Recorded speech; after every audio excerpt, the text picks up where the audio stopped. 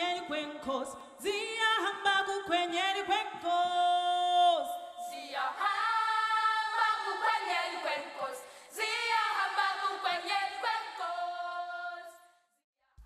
ziyahamba kukwenyeni kwenkosi ziyahamba kukwenyeni kwenkosi ziyahamba kukwenyeni kwenkosi.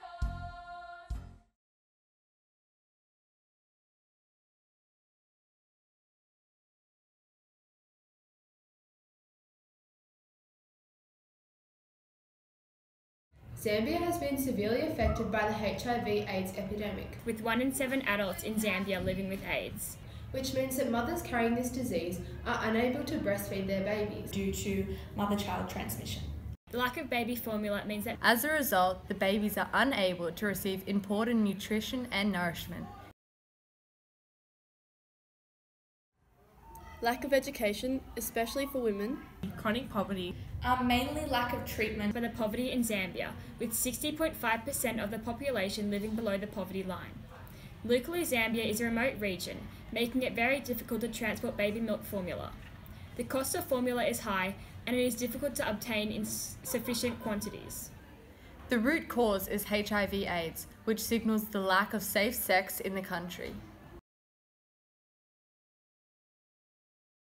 Raising money for baby formula to sustain them, as it is very expensive. Baby formula needs to become more affordable and accessible. There needs to be more education to both men and women on the problems with unprotected sex and how easily HIV/AIDS can be spread. We have the resources to help these babies and mothers. It is our responsibility to step up and help them. We need to support the world's most vulnerable communities. They can't, so we must.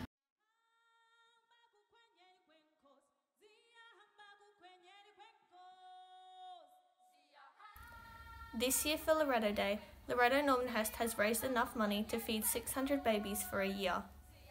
The babies of Zambia need our help, and we need to ensure that we do all that we can to protect these most vulnerable members of our community.